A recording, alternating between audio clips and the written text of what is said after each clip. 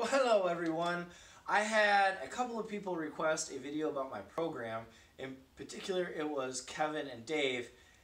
And I'm really not wanting to get any sort of credit to Craig, but he said something too. But since he made me do that last video, this is not for you, Craig. You might as well just turn it off. So I got comfy because I just did this video and it took way too long. So we got the Avengers jammies and some sandals on. I'm going to go through it on the board, but oh shoot. I'm a little bit too big, so I'm going to try and write way over here. This is my post-injury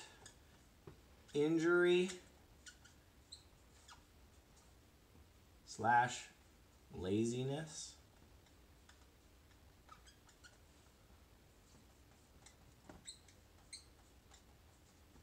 recovery program. I don't know why I took the time to write this all out. I just talked about how long this video was last time I made it. But this is the post-injury / laziness recovery program.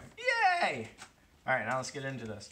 So what Glenn and I do, we're going to take the days of the week. So we got Monday, Tuesday, Wednesday, Thursday with an R because there's already a T.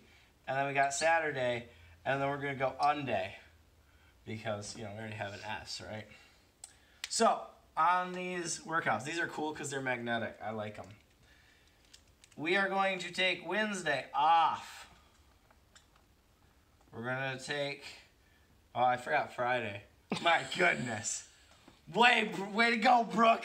Way to go. I didn't even notice. I totally missed an entire day of the week. I'm like, wait a minute. Where's the other rest day? Yeah, that's why I forgot it. I don't think you had a Sunday on the other video, so I was like, why did he put a U?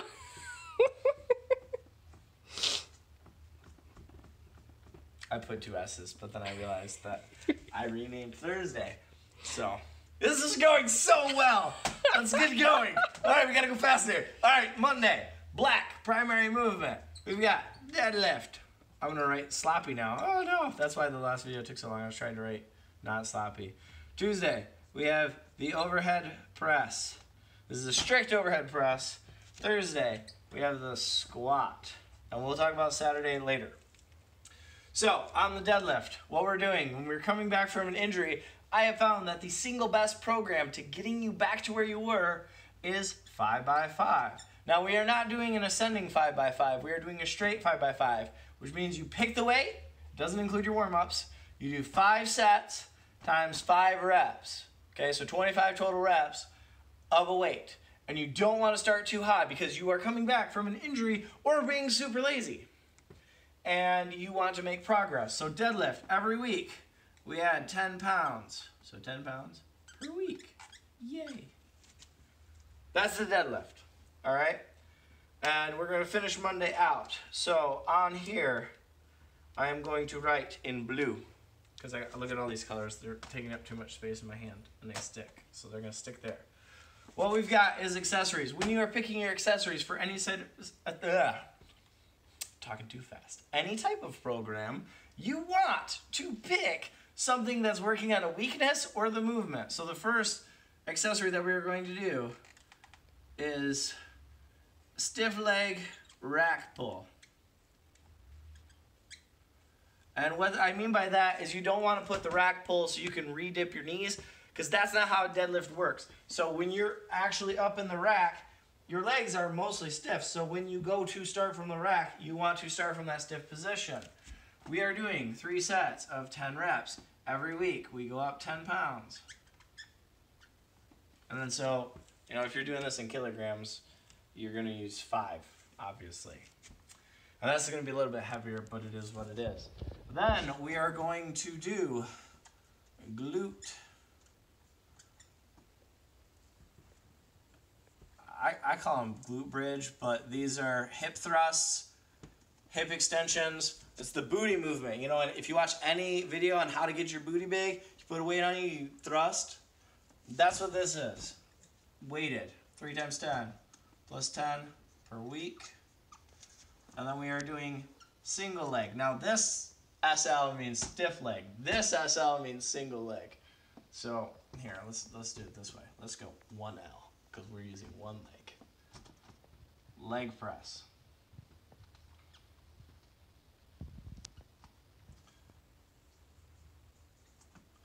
Same thing.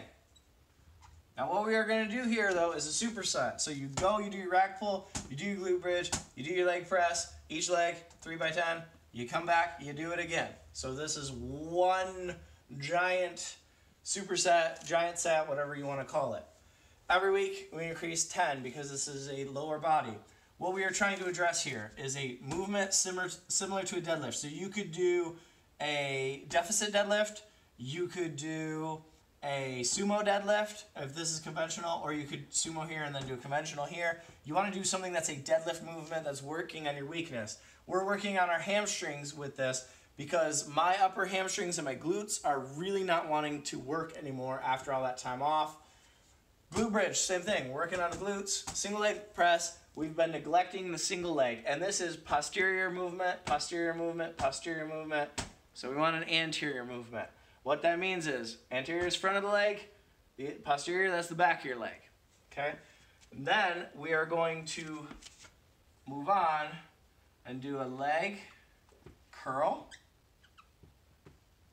Now this is a little bit different. We're going to do 3 sets, but you're going to pick a weight. First week you're doing 8 reps. Second week you're doing 10 reps. Then you're doing 12 reps. Then you're doing 15 reps. After you finish the 15, you increase the whole thing by 10 pounds. So what we're doing here is building up a weak muscle, getting some endurance in it. These work the upper part of the hamstring. Your hamstring has an insertion above your hips and at the knee. This does the knee, this does the extension. And then we are going to do the antagonistic movement of this because this is something we have not done in a very long time. Leg extension. We are going to follow this exact same thing. 3 sets of 8, 10, 12, 15, then increase the weight. This will use more weight than this. Hopefully someday this will use the same weight, but we're not there yet. Then we are going to do glute ham raise, also known as glute ham developers. If you don't know what those are, you should Google it because we're going fast. We are doing 3 sets of 8, 10, 12, 15, and then we add weight.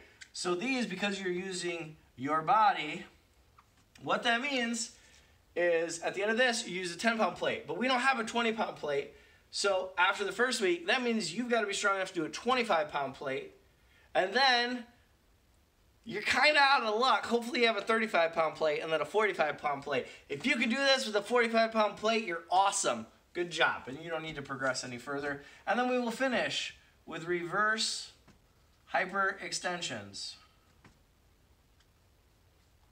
So that is the opposite of a reverse hyper. So hyper is when you pull yourself up, right? So typically you are in some sort of machine, you bend over like over a side of the table and you lift yourself up. Reverse hyper, you're laying on a thing and you pull your legs up. So we are going to do 3 by 10, again, plus 10 pounds per week.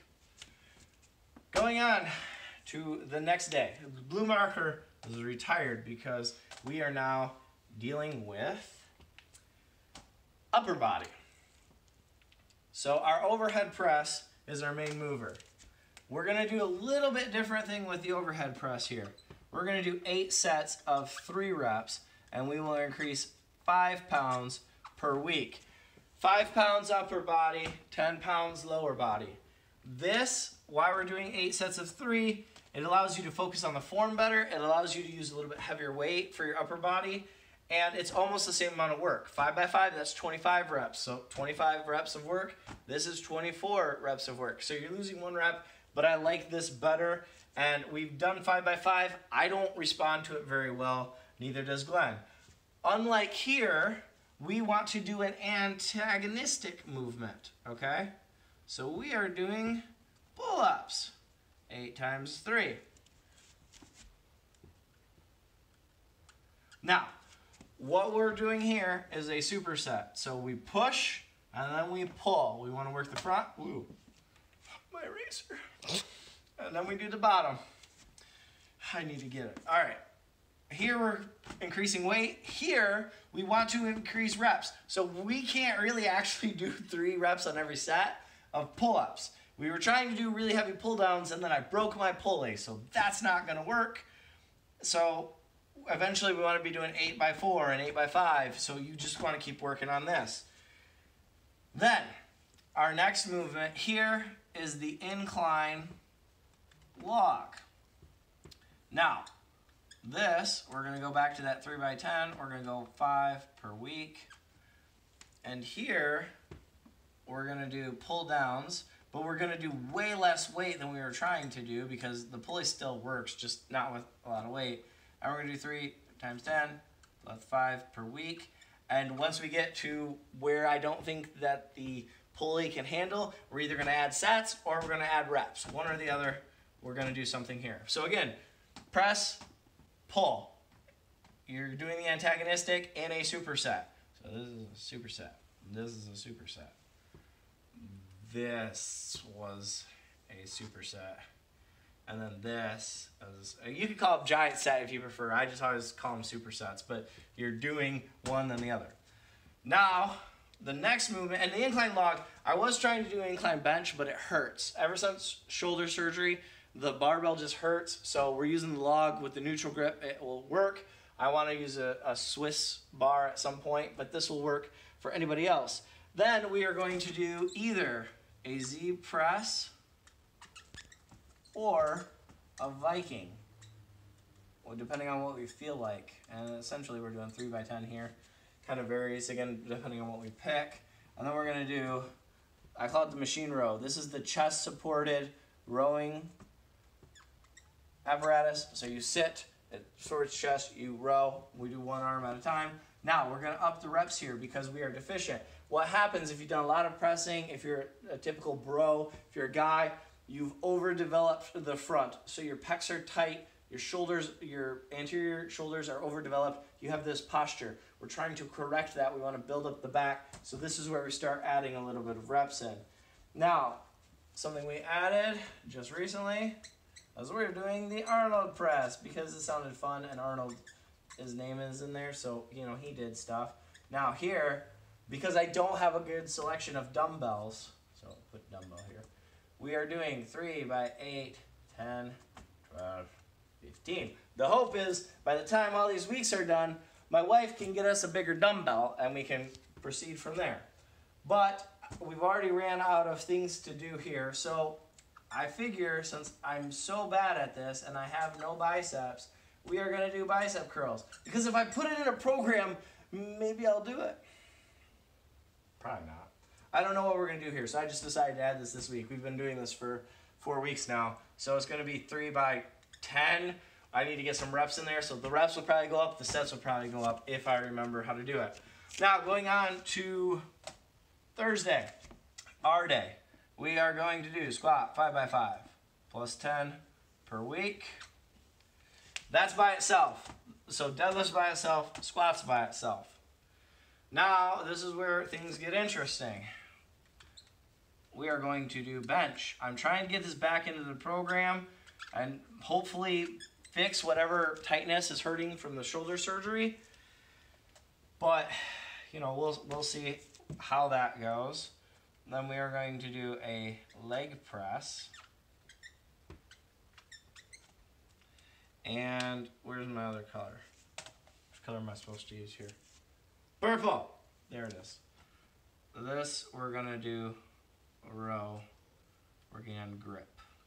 What that means is we're going to use an axle. This is not going very well. I have really overdone it doing the pull-ups and the deadlifts, so I decided to use straps this week on the deadlift after the third set.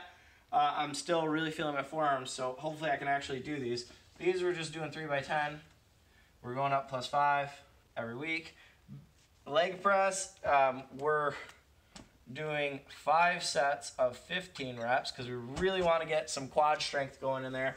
The 5 by 15, this is a weird progression. So I have 4 100-pound plates. Those stay on the machine. That's what we started with. And so either we add a 25 or we add a 45 and some sort of combination. So we went 400, then we went 425, then we went 450, then we went 490. Next week we're going to be 500 something.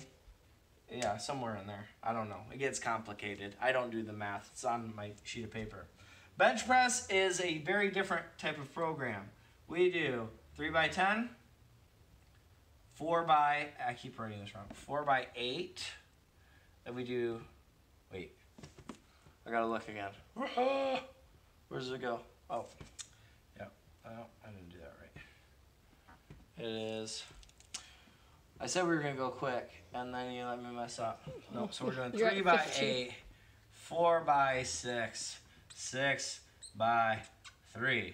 Okay, so these are ascending weights. So we go 3 by 10, 3 by 8, 4 by 6, 6 by 3. And then we go all the way back, and then right now we're adding plus 10, but at some point this can go down to plus 5. The goal is not to do a max here. The goal is to get familiar with moving in the correct range of motion, get some tricep work in here, learn how to bench again, and do something.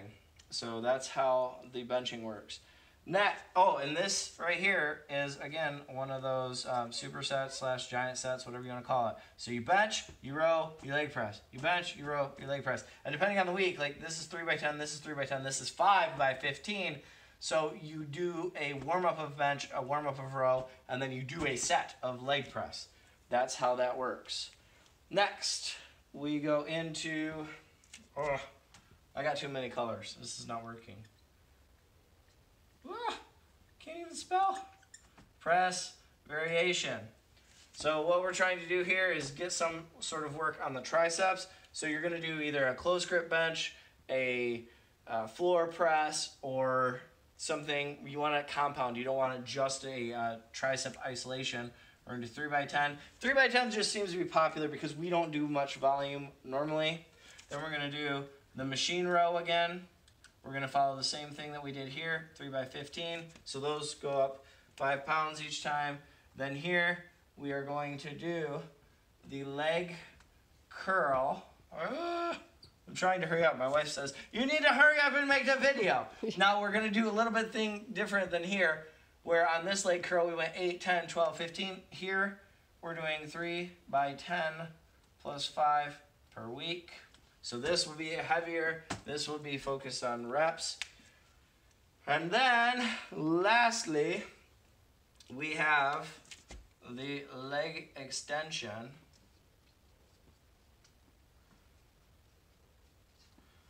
And then we have the, we don't have a rowing variation here. We're going to get some bicep curls in because, again, I need to do those. So if I keep writing enough times, maybe it'll get done. I don't think that's how it's going to actually work, but if I'm going to keep writing it down until it happens. And then we're going to do a tricep. So skull crusher, press downs. This could be a preacher curl or something of that nature. All right, now I'm going to get the cap. Oh, I'm so sore. Ouch. Okay, it's going down there. Saturday, this for us is event day. And what that means is we're going to pick some strongman stuff. We don't have anything scheduled. We just kind of do what's fun until we actually have a competition that we're preparing for. So basically, we want to have some sort of press variation. Then we're going to have some sort of walking variation. Then we're going to have some sort of load variation. Then we're going to have some sort of, we're not going to write cardio here because that's a bad word. We're going to write conditioning. Maybe. I'm running out of room. That is the worst looking conditioning ever. I said it though. Conditioning. Okay, so press, log press, axle press, dumbbell press, keg press, walk, farmer's yoke, front carry of some sort, load, stone, keg. We also include in loading things like a tire flip because it's using a lot of the same posterior movements. Conditioning, something to get the heart going. Because we're training for strongman here, we want to do stuff that's going to get you really good at working hard in 60 seconds, hopefully. I'm not good at that. But if you are not a strongman, will this program work for you? If you're not injured and stuff, yeah, this works pretty good. If you're a brand new person, overhead press, I recommend starting with 5 by 5 instead of 8 by 3. Everything else, you can do the same. You might want to take some of these and take them off because you're learning the primary movements. This right here, if you want, instead of doing an event day, this can be your vanity day. Or if you're a power lifter, you can either throw a bench here, you can throw another squat here, or you could put a bench with the overhead press and do overhead press, or you can do bench again, so you can bench 3 times a week. But this is where you throw in the stuff that you want to work in that's not strength. This right here is the pyramid of strength. You're going to build your main movements, and then this is where you build what you need to do. So your biceps, your triceps if you're a bodybuilder, and your calves if you care about that. Your events if you're a strongman. Your lifts that need extra work if you're a power lifter. And I think I said everything. Did I forget anything? Go lift something heavy. Oh! Yeah, eventually. Go lift something heavy.